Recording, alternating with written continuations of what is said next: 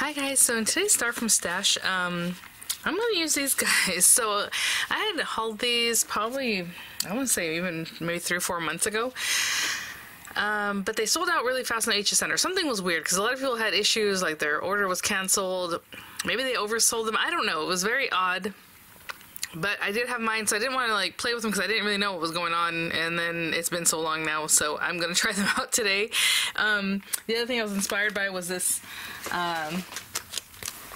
paper pack. I used a little bit of this paper in an LDRS creative video, and actually you might be seeing that video today also along on Wednesday, but I totally forgot I had this. I just was looking for some paper to use for a background for my card, and I was like, this is so pretty, and it's just very Kath Kidston. I love the colors in here, and so maybe I can pair them together. So again, Start From Stash is just, you know, grabbing some paper, things you might already have, and going for it, right?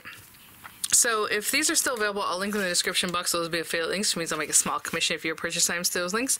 Maybe this paper pack is also something I can link. The reason I'm saying that, even though I had said this is sold on HSN, is that, and it's so funny because I was just, you know, looking for the links, and I'm like, well, when did they air these? So I went and looked, and I saw a little bit of the demo, and Sarah had said she said most of these designs are exclusive because, you know, there's gonna be an auto ship thing along with it. And what's funny about that is that those auto ships, some of them that I already saw, are already available on Crafter's Companion's site. They might be sold out now, I don't know, but I do know there's some on Craft Stash, and on Craft Stash they have like a confetti one. I think on Crafter's Companion's site, and noticed they had like a balloon one, which are the next auto ship that I haven't even received yet. So I think in May the auto ship is supposed to go out, and it's supposed to be balloon and like a confetti looking border. But so it's kind of interesting, and some of the other ones that are coming down the line were already released on Crafter's Companion's site. So if you like to shop their site, you might find some there. But it was the Happy Hearts, Dancing Butterflies, In Flight, and Scattered Flowers. And to be honest, the Scattered Flowers are probably the best option for this paper, but I really, really, really want to use the butterflies. So it's literally just one die. And if you see anything here that looks like fun, like, oh, these little, you know, butterflies and things, it's because basically you're running the die. It's going to cut out a whole bunch of pieces, and you can either pop those back in or, you know, cut them through a different color and then just add those here and there. And I'm sorry about the lighting. I don't know why it's been so blue recently and dark. I'm going to try to fix that. But so I'm going to use this one today, and we'll go from there, and hopefully you have something like this. I know with Start From Stash, I usually like to create things from paper and just things that you can do without having to have a specific die, but I've been really wanting to use these, well, initially when I first got them, and then I was like, oh, I better not, because everybody was kind of confused about what's going on with them, so I didn't. But we'll use that. And let's see, I'm sure that gives some kind of measurement there. I want to see how long this is, or the design itself, about how long it is. From the little stitching to the little 6 inches. But it also doesn't cut this part or this part. I was thinking about doing a 4x6 card because you know, it's kind of trendy, and I've been doing some in the last few days. Or a mini slimline would be fun. 3.5 by 6. And A4 is 4x6, but it's not really 4x6. It's usually a little bit over 4 and a little bit over 6, but we just kind of round that down to 4x6, right?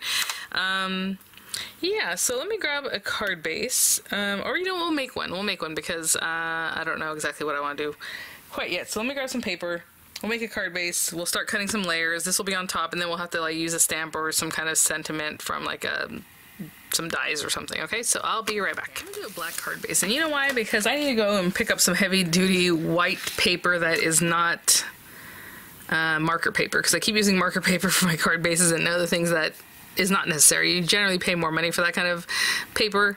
You know, the kind you can blend like Copics on, or your alcohol inks, and I keep doing that. So let's do a black card base. Also, if you want to make it typically what is, you know, an A4 size, you would have an A4 size piece of paper, and you just cut it in half. And you guys know an A4 size piece of paper is just under 12 inches, and it is 8¼ inches wide. So you would cut it, you know, when you fold it in half, you're going to score it at 4 1/8 basically. And then the length is just half of the, just under 12 inches of length, you know. So right now we're just going to do our own thing. So I'm going to cut it 6 inches tall and take off 1/2 inch on this. And you know what? Unfortunately, Let me find my little extender arm. Sometimes it comes away from here and then I just leave it wherever it went. I'll be right back. So let's put that on there because we just need to take half an inch off of this, and it's easier to measure 8 inches than to take half an inch off this side, you know. So, ooh. All right, glue bottle stay. All right, there we go. And I'm sorry I haven't done my start from stash. I'm trying to do them on Wednesdays. I used to do bust it out on Wednesdays. So this is kind of similar, but what happened is a lot of times I had new things I wanted to get to, so it's not really busted out, is it? And a lot of times people would be like, oh, I can't get that anymore, so like, why even use it, kind of thing. And I understand that for YouTube videos, you know, but sometimes there's a lot of us old school crafters that have a lot of old things that we would like to keep using, you know, or have a fresh idea for it. So I'm kind of start from stash has to do with new things and old things, and hopefully it works out. Okay, so here we're just going to score it at 4 inches. And then we're going to cut some pretty layers of our paper. And so maybe there should be like a gold layer in there to set it off a little bit, you know, so let's start with that. So let's say I use a shiny gold because I'm into shiny gold, and what I mean by that is like shiny gold, like this stuff, but I'm gonna have to go find mine. Well, I have to find it, it's behind me, I just have to grab it. So I will cut some gold paper down to 4x6, 3 7/8 by 5 7/8. Okay, 3 7/8 by 5 7/8. And then the next one is going to be 3 3/4 by 5 3/4. And it's going to be something pretty. You know, how many layers are we looking for? Oh, that's so pretty. But again, I'm going to cover up a lot of it because we do want this thing to be shown. It's going to have to be some paper where you just see the edges, basically. These are all so pretty. Oh, look at that one. This is very pretty. It's very pale. Oh, little hearts. I don't know that we're going to see a lot of this paper, guys. Ooh, how about this one? Yeah, it's going to take me a minute to choose. Ooh. This is not easy because a lot of this paper is just going to kind of get lost, you know? Like, this is very pretty. Maybe we go with this and then we cut down. Topper is going to be a little smaller than I think, which is kind of a bummer. So it's, oh my gosh, it's lighting. Okay, so I'm gonna cut this one down 3 3/4 by 5 3/4, and we'll see what that looks like, and I'll be right back. So this is just hunky-dory paper I have in my stash. Gorgeous stuff. I'll try and link that for you because a lot of times really pay attention to the listing on those things, because a lot of times they are listed in like millimeters, centimeters, and you might think you're getting something and you might get a piece of paper that's literally this big. So you gotta really pay attention to what it says. So we're gonna glue that guy down to just start off with. And oh, I know people are gonna say gut it. I'm going to gut this because that is quite a bit of piece of paper, and if we take some of the middle out, nobody will ever know. So let me see, where are my, there we go. We're just gonna take a tool, and I'm going to come in here, so I don't want to leave myself too little that it ends up sticking out, but we are going to take this, and I can definitely use that for die cutting, sentiments, and other things. We only have basically a 1/16 of an inch that we need around the edges. Like, I got really close there, but it's kind of a mess what I'm doing here, but a lot of it's going to be covered up anyway, like even with more layers of paper. So we can use this to die cut later, a sentiment, something, shapes, whatever it is. Okay, so I'll put that in my little scrap pile here. Ooh, what is going on? Oh, you know what happened? I found another bottle of Nouveau Deluxe adhesive that was like more than half empty, but I was already using this one, so I opened the other one up and put them together. I just, you just pull this out, and then I just pulled it off the other one and let them become one, but now this one's really full. So that's why it was ready to just come out. Okay. So let's put that right on the edge, and I'm sorry about the lighting, I'm sure. So with this one, what I wanted to do when I cut it is to go ahead and have quite a bit on the edge, because honestly, we're literally going to cover this up pretty much a lot. So maybe I should change my mind as far as what I'm doing. You see, this is going to cut a space, so that one is definitely not where we want to end. You know what I'm saying? Or if you have your paper like in here, just because it's going to have a hole. But I guess if you don't care, then that's not a biggest deal. So let's go ahead and glue this down. Looks like the flowers don't really have a direction, but maybe they go like this. This paper pack is so pretty. I was like, oh, I want to make a card with just like lots of the paper, but here's the card where it's basically going to be buried, you know. Look at that. Okay, so let's say we do want as much of this to show as we can in a panel. I suppose this could just be a strip of like white paper that has this in it, and then a sentiment. Let's do it a couple ways. So I'm going to cut down a piece of paper, and if it's in here 4x6, let's just say 3 inches is still gonna show too much. Okay, let's just say 3x5, and then I'll cut a strip that's long that's gonna cover like this whole bit here. That is 2x6. So 3x5 and 2x6. I'll be right back. So I have a couple things here. The 3x5. So that way we still see some of the flowers, and then maybe we'll do a sentiment here. And then this one, I just made another card. I was like, you know what, instead of just talking about it or showing you what this might like look like on there, I made another card, but this time I did a cream card base and a blue background, and then we have this guy, or vice versa, I don't know. But for now, let's just put this on here, and I'm telling you this is exactly 2 inches, like right on there. So I'm gonna tape that so that does not move. I'm gonna run that through, and then we'll do the other one. Okay, so I'm gonna run this through. This lighting is so crazy. You know, maybe I should use some natural lighting now that we're into spring. But look how cute these guys are. I mean, those are adorable. Pop those on some like altered paper clips, something. I think that'd be really cute. And there are quite a few, so some of them have not come out yet. Let's just put that here.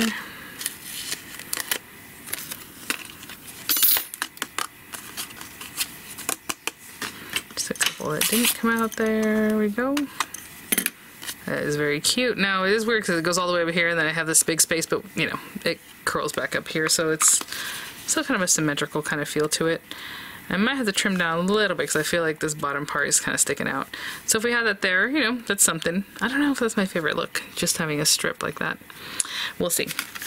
And on this one, let me go ahead and clean this out just to make sure all these little dots, you know, are out, and I'll be right back. And for this one, you know, we can kind of have a look-see and see what that looks like, and then maybe we have our stamp there, you know, whatever it might say.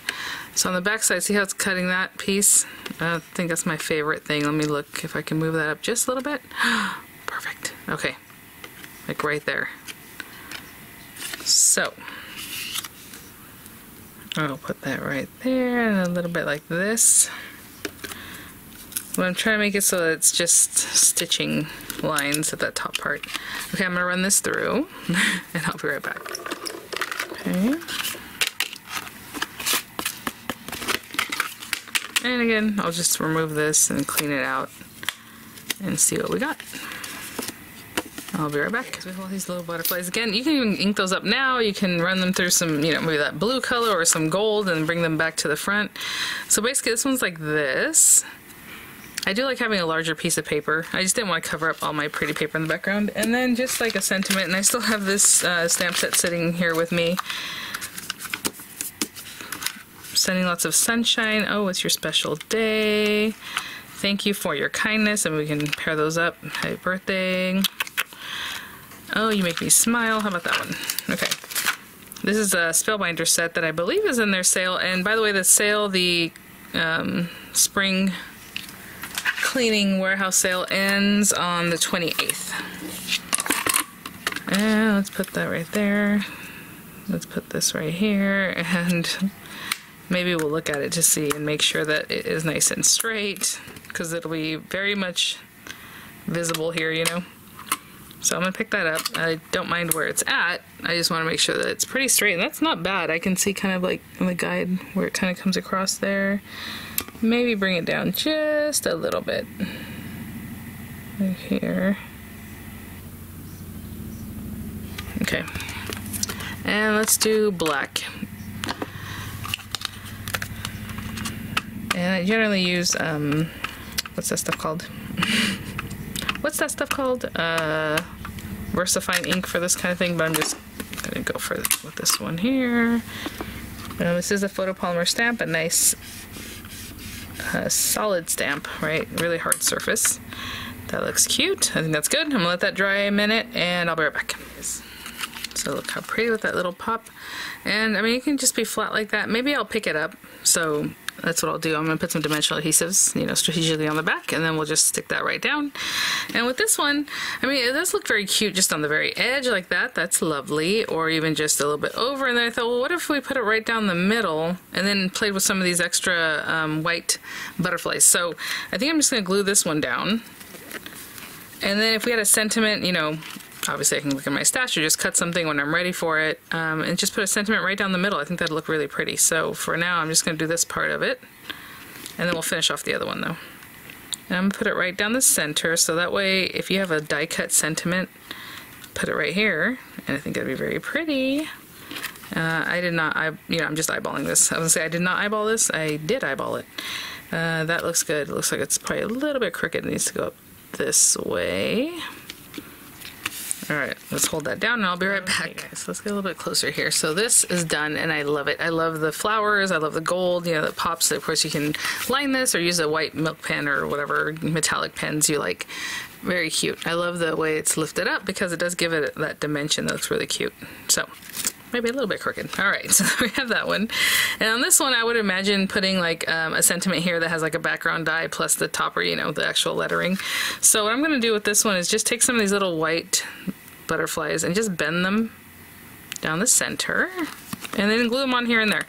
And yeah, they are white on white. I think looks really lovely. So like I'll put one there and maybe one that's a little bit smaller. I'm probably not going to use the tiniest ones, but like these guys, you know, here, and then maybe another one right over here. Usually I plan them out. I'm kind of being silly right now because I would have them facing different ways a little bit more. Maybe that one goes that way. And then maybe down here. So if we had our sentiment like in here. And so let's just do that. And that is that, guys. So hopefully that gives you some ideas on how to use these cuties. I think they're really cute. I love the large panel. I love the look of this. And if I used a paper with just colors of paper, I would definitely just put a big panel, you know. Again, I use a different size that we're not always using the 4x6. So it gives a different feel. Let's do that. And then one more of the kind of smaller, but not too small.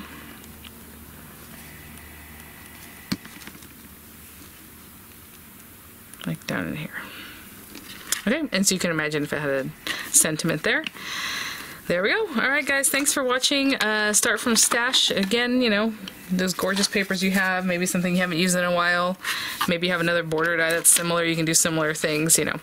Alright guys, thanks for watching. I'll link what I can in the description box, and I'll see you all at the next one. And thanks for putting up with my crazy lighting today. Bye now.